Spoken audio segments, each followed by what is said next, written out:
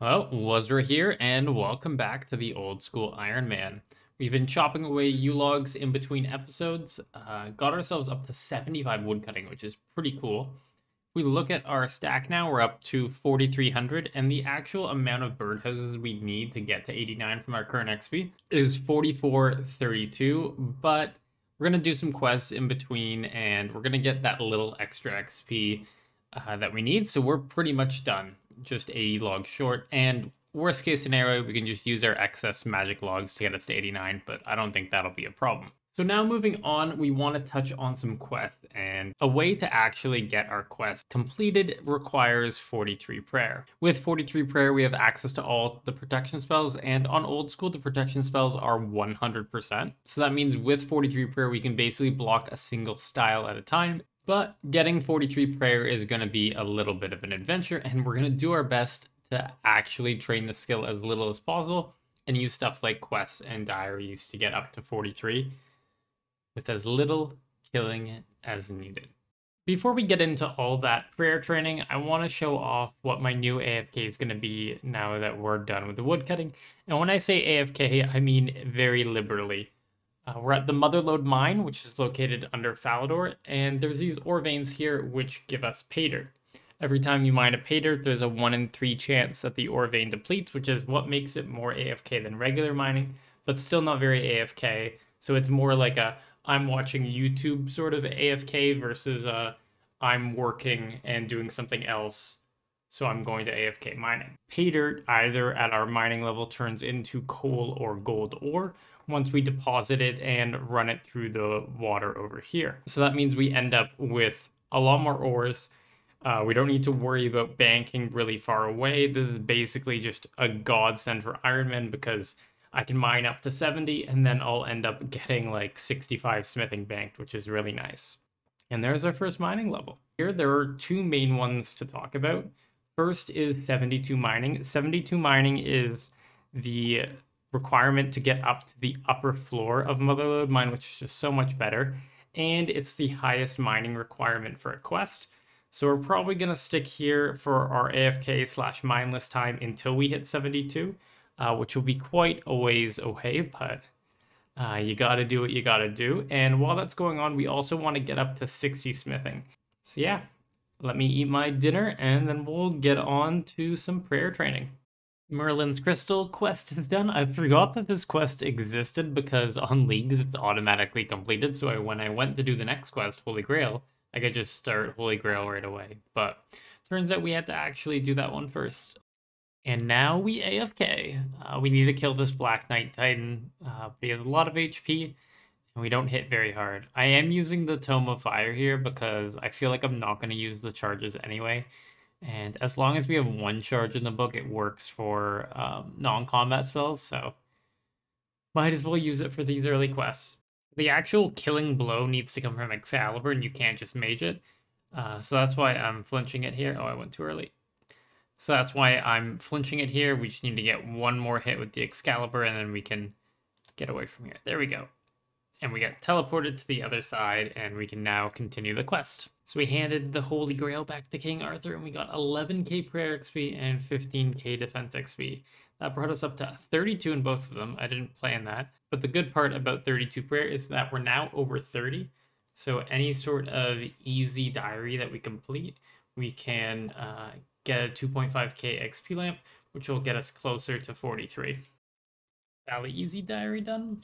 All the Karamja tasks are done. Now all we need to do are the Wildy tasks, but before we do that, we are going to do the Enter the Abyss mini quest because we need to actually get to the Abyss to be able to craft some water runes and earth runes, and the Enter the Abyss mini quest is going to get us the 1,000 experience we need as well. And we finished up the Abyss mini quest and got 9 rune crafting and the small pouch. We're going to take a couple essence and go through the Abyss a couple times. And the earth runes are crafted. Varrock diary done. And the water runes.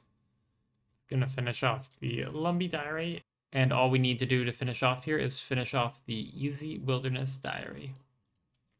And our last task is done. Let's go claim all these lamps. If we look at this, we got 5 of the easy diaries done, and we got 5 XP lamps out of it. So there's only 2 rewards worth talking about here, and the first one's from the Karamja gloves, where we get better deals in shops on Karamja when worn. This includes toggle and trading sticks, so for those alternate currencies, it's very, very important. It really cheapens the cost of an Onyx because we basically, most of the time, will be buying an Onyx with 29k Chaos Runes. So that's a big save there. And then the Wilderness Sword one lets us choose the location on the levers that we take. So we can choose Artie or Edgel. Very small quality of life thing, but it's something at least. But let's use these lamps on prayer. They all give 2.5k XP except for this red one, which is from the Karamja Diary, which only gives 1k. And that's because the Karamja Diary was actually out before Old School came out, and all the other diaries were added much later. But with that 11k XP gained, we got up to level 37, which means we can actually use the Protect from Magic spell, and we just need to gain 6 more levels to get up to 43. So now if we look at the amount of experience we have to go till 43, we can see that we need 78 Dragon Bones. So that's going to be quite a grind, but we're going to be able to finish that off. So this is going to be our life for the next little bit. We need about 75 bones, so this is going to be our little safe spot. If we mark this tile just to be secure, as long as we don't go beyond this line, the blue dragon doesn't moonwalk, and we can pick up the bones and then come back here and wait for the spawn. So that's 1 kill down, 75 more to go. And that is our 78th Dragon Bone, so we can get the hell out of here. I also picked up 3 of these Ensouled Dragon Heads, and they give a lot of experience, like 1500 each. But I need to have Arceus favor to be able to actually use them, so they're just going to sit in the bank. Now, I know that I can use the Wilderness Chaos Altar, I just don't trust myself yet with the gear I have and just my low prayer level. I barely have Protect from Magic. That I just don't trust myself to not die at the Chaos Altar, even though it means I only needed half as many bones. But this way I don't need to worry about getting PK'd, and if I can avoid the Wilderness, I'd rather avoid the Wilderness. So the plan is to buy 9 buckets of slime each inventory at this charter ship, and then walk out to the Ectofuntus and grind up the bones. And here is gonna be level 43 prayer. No, it's not, because there's 1 more inventory. And this inventory is going to be 43 prayer. Oh, it's so good. We now can use the Protect from Melee spell.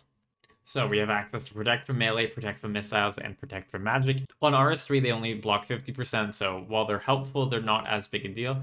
So any sort of like quest boss, as long as I have prayer points and they only use 1 style, I should be unable to die and will be able to go through it. At least for like the mid-level quests. Some of the high-level quests are actually kind of difficult, like Dragon Slayer 2 or Song of the Elves, so that'll be an issue when we get there, but that is quite a ways off.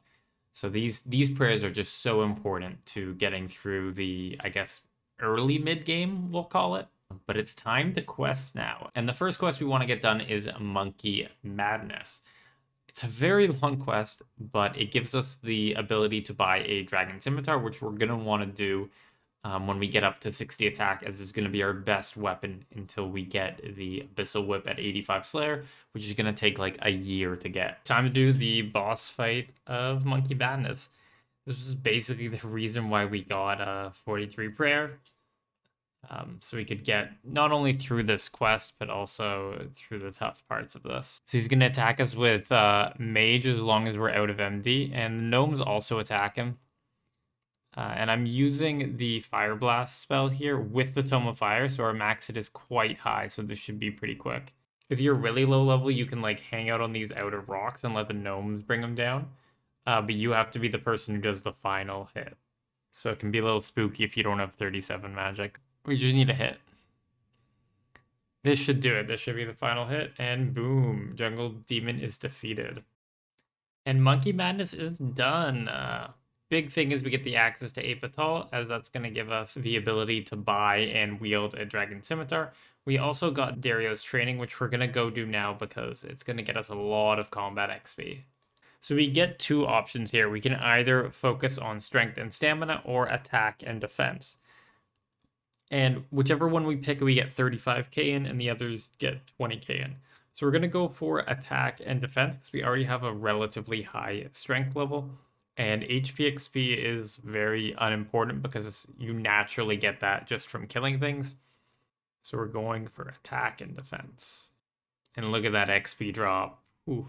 Levels wise, we got to 42 HP, 49 attack, 43 defense. We didn't gain a strength level, but our total level is now above 1225 at 1227. Pretty cool.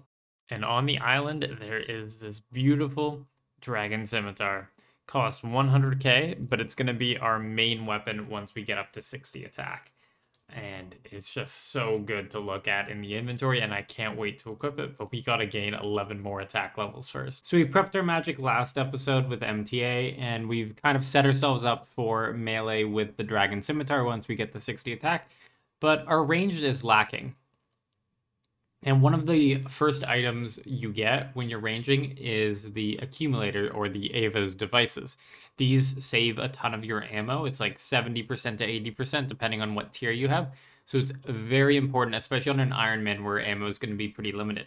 But the problem is we need 30 ranged and 18 Slayer to do this quest. 2 levels we don't have. And if Old School has taught me anything yet, it's that when you're a low level, you don't actually train the skills, you just do quests. So we're going to work our way through a bunch of quests to get our ranged up to 30 and our Slayer up to 18. Let's get it.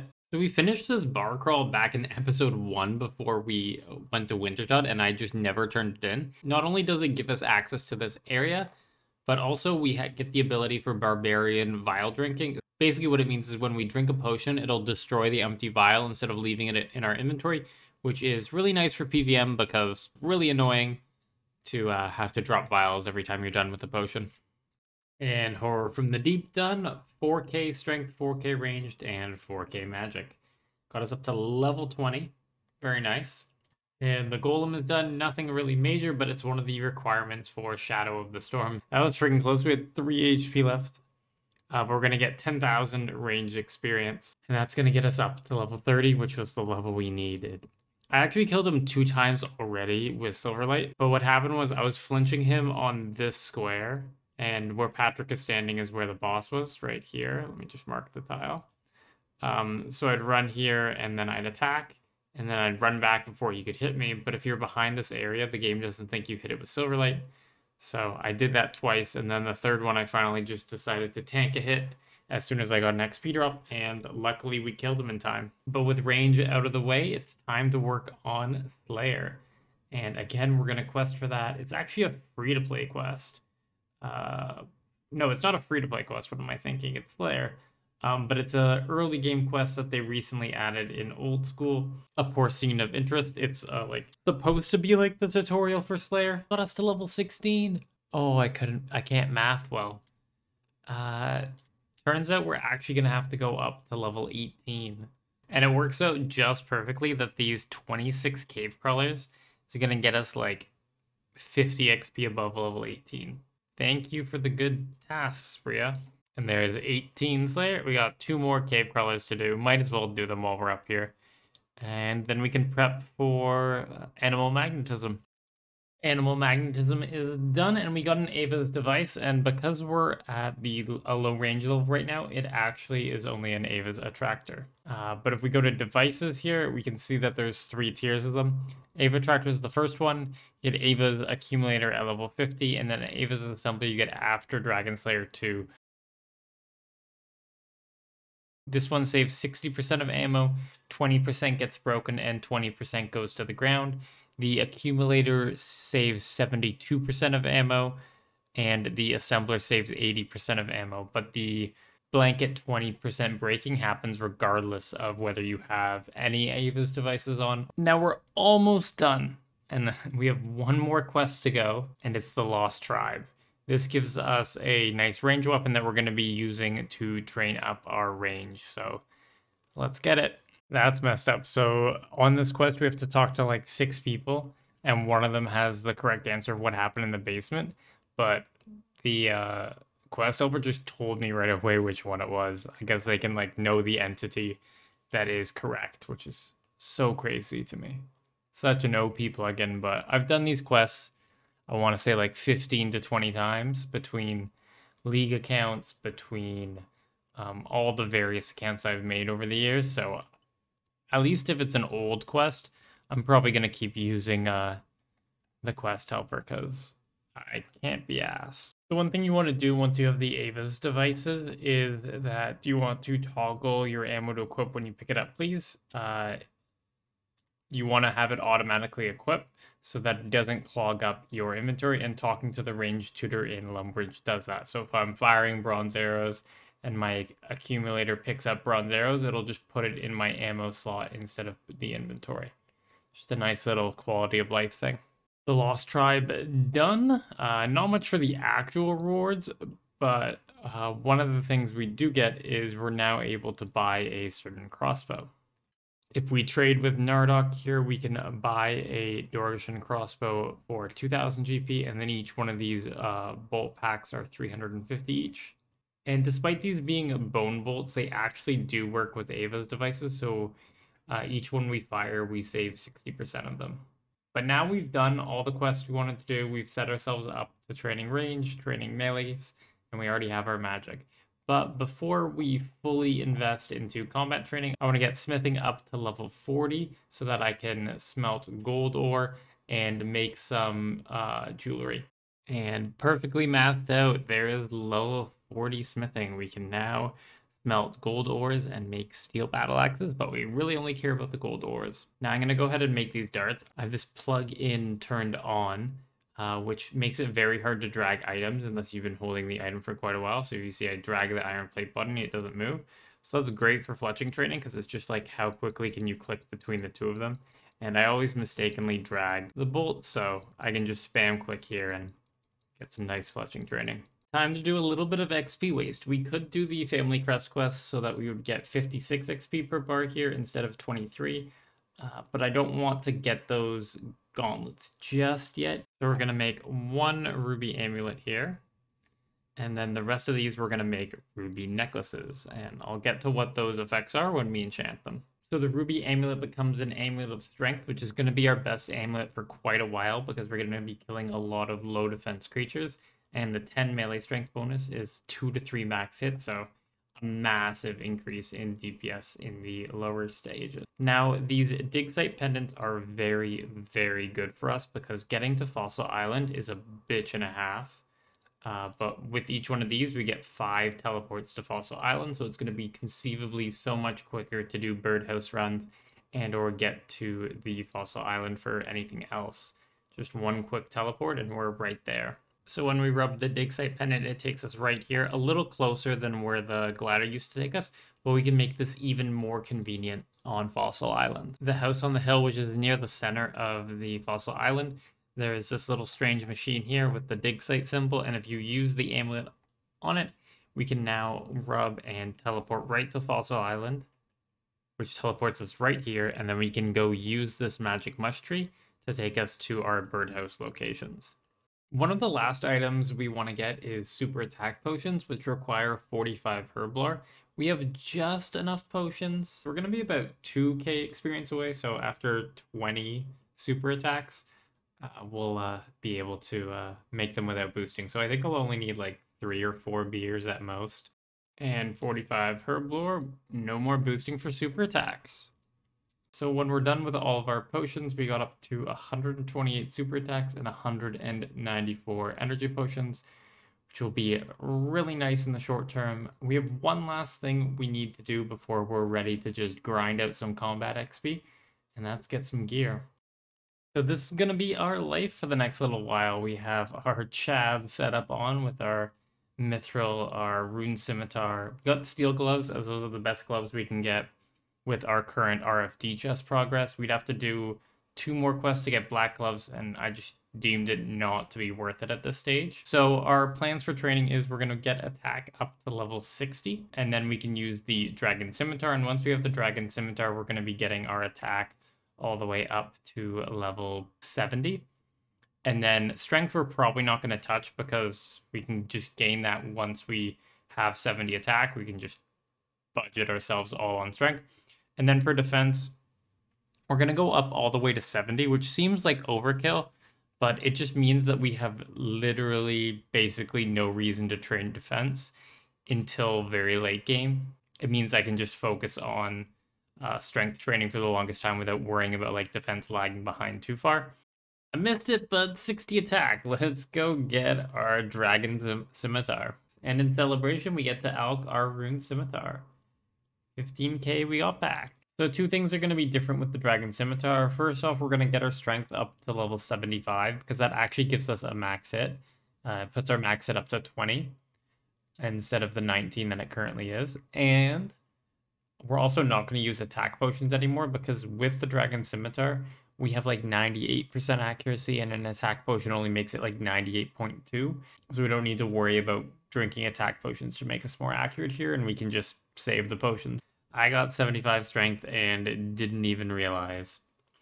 But now we're going to be training attack all the way through, up until 70. It seems like I was getting 45k XP per hour now that we have the Dragon Scimitar. I probably would get more XP per hour if I went to one of the 3 Ammonite spawns, as there seems to be a bit of a like idle time after each death, but I honestly can't be asked competing for those spots, and I'd rather take the slightly less XP per hour and not have to deal with getting crashed every 13 minutes. 70 attack has been obtained. This means we can swap over to defense training now. So I just got to loop half of a key, and I looked it up. It's a 1 in 16.4k drop. Absolutely insane. So there we are, 70 defense. We got our attack up to 70, and now our defense is up to 70. But we have one more grind left to get. We're going to get our ranged up to level 60. I decided 60 instead of 70, one, because it's really slow to train range in comparison, because my gear just isn't as good for range. And two, that's the highest quest requirement for range. So I thought that's a good natural stopping point. I chose 70 as the defense level, as pretty much everything that we're going to be wearing in the short term has a maximum level of 70. The only thing that has 75 or 80 are pretty late game stuff. Like I need 91 Slayer for this. Gonna need a lot to go to Zulrah. 75 Slayer for the Guardian Boots, and Justice Shears from Theater of Blood, and Ferocious Gloves are from Hydra, so we just don't need to worry about our defense levels for equipping stuff like I scoured the bank, and this is the best setup we have. So our range strength is up to 49, and our range attack is 66. This should give us moderate DPS, but it's not going to be pretty in comparison with the Dragon Scimitar we had before. And especially because our range level is 30, we're going to be splashing a hell of a lot in the beginning, and our max hit isn't going to be too high. Now, ammo-wise, we're going to save 60%, and it's going to go right back into the ammo slot. 20% is going to go to the ground, and then the other 20% is just going to break and can't be recovered.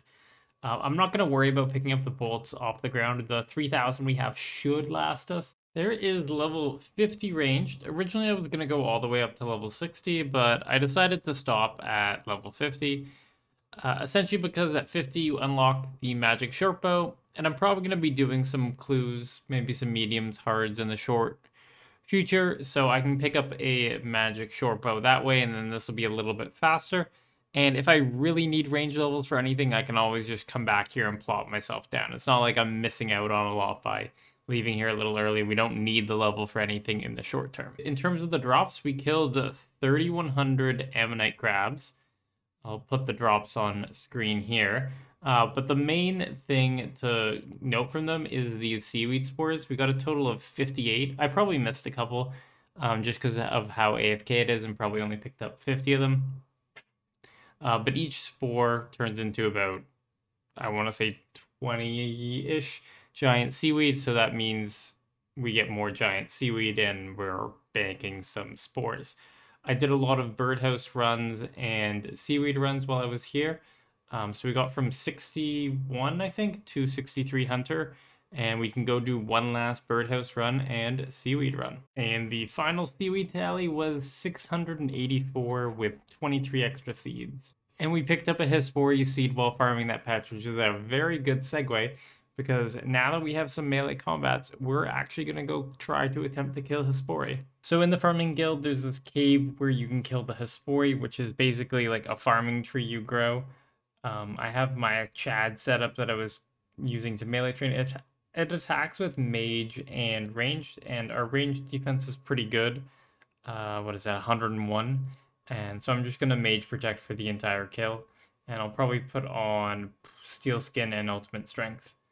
Hopefully we can get it on this rotation. We just need a couple of big hits here. Oh, that 17's big. 14! One more hit. Oh, we got our first Hesperia kill. Let's see how long this is. 251. So once you've killed it, you can clear it. So let's see what we get.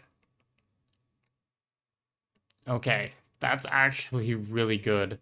The white lily seeds, because there's a white lily contract, and this is the only way for us to get the white lily seeds. So that's really good. On top of that, they always drop an anima seed, which goes in this anima patch here. But all 3 of the anima seeds require 76 farming, and this ISR ones decreases the chance of disease. And they're special plants that when they reach full health, instead of like sitting here where you can check the health, or they give you more produce, they automatically wither away once they've been fully grown. And the Hesperia has a 1 in 35 chance to drop the bottomless compost bucket, which is very good for Ironman because it essentially doubles all your compost, as for each compost you put into it, you get 2 compost charges out of it. So that's going to be a very big thing for us to get pretty early on, hopefully long before some high farming levels. But that's going to do it for this episode of the Old School Ironman. If you enjoyed the episode, I'd really appreciate it if you dropped a like down below and subscribe for future episodes. Next episode, we're going to be leveraging our newfound combat strength and try to complete a lot of intermediate goals for the long-term health of the account. Have a good day, and I'll catch you in the next one.